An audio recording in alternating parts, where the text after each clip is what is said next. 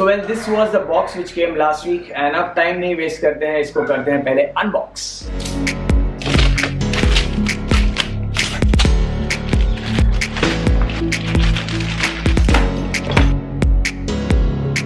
Well, that was a quick unboxing of these bad boys. Yes, finally I have semi-soft or semi-hard, whatever you call them, panniers, or you can say a nice luggage system for my Interceptor 650. So I was always curious to know that ऐसे कौन से saddle bags हैं जो मेरे Interceptor 650 को complement करेंगे या GT 650 को complement करेंगे. तो Rhinox का 2.1 Nomad bag is actually perfect for Interceptor 650. Well, during my M2K ride, I noticed that Siddhant was using the same set for his Himalayan.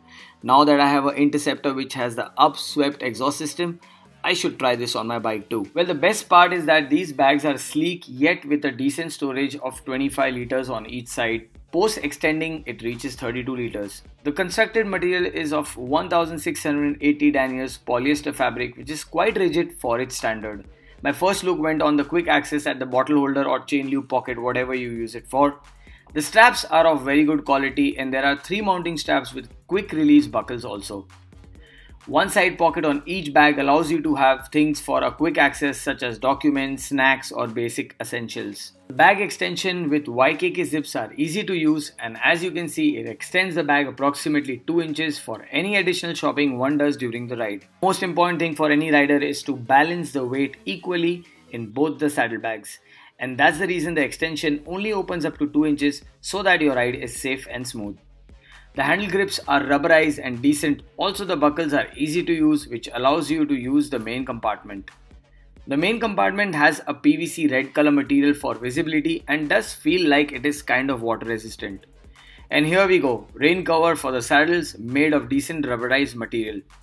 Well, the challenge is that the rain cover protects the front part and around 80% of the internal part facing the tire. But honestly, when this same was used for our Mumbai-Kanyakumari ride, the water did not seep in as we added another PVC material towards the inside. But for rain riding, one must be alert about this specific feature. Well, the bag also comes with 3 mounting straps, 2 for front, 1 for rear, with quick release buckles. Straps tightened with double D-rings, and also there are 2 center bridges for which you can adjust as per your rear seat. Yes, you do get a shoulder strap to carry these bags, which is convenient enough. The storage is decent and one can easily do a roundabout trip for 15 days or so depending upon riders' clothes preferences. The hard fiber below is decent to maintain the shape of the bag. However, if it does come with an opposite side impact like an accident in a close encounter with another vehicle, one might have to restitch the tone side. Just to quickly show you the height of the bag, I thought I'll throw in a pillow to give an idea. So make sure you adjust the main Velcro straps as per your motorcycle rear seat frame. I prefer the bags to be attached in advance and then I load my goods so that all you have to do is throw them on the motorcycle. Well, the straps adjustment just took me 5 minutes, nearly 5 minutes. Well, now you have a choice, either to pass the straps from below your seat or above. As I do not have saddle stays, and that's the reason I prefer it to just dump it like a horse saddle, and yes, it is easy to remove too. As you can clearly see, the clearance I'm getting post installation is decent. But we'll get a better idea once I hit the highways. The best part is that Interceptor has a grab rail near the shocks area, basically to put the bike on the main stand, which keeps the bags away from the left side, also acts as a safeguard to secure it. So what I'm planning to do is add another grab rail on the right side of my motorcycle to make sure that the saddles are integrated. But if you don't want all this hustle and planning a very long ride for a lot of days, make sure you get yourself a couple of saddle stays available in the market. Now let's quickly add the rain cover, which actually took me 5 minutes to install.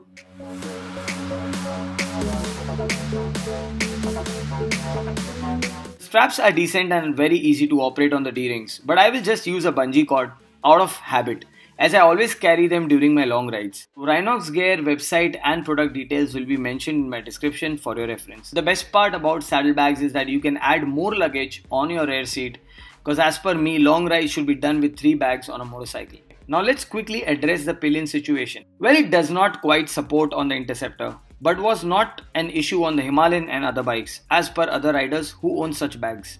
If I lose the straps, then it's fine, but that could be done in emergencies only. I would not recommend that. Well, the exterior part has 3M reflective sequences which adds a decent visibility for night riding, and the base area gets these nice thick plastic pegs. Okay, so I've reached home and I hope you guys like this video. And any questions regarding the Nomad bag, mentioned down below. The details will be in the description. I hope you guys like this video. And as usual, friends, eat well, sleep well, be good. Signing off, Ride with Raj.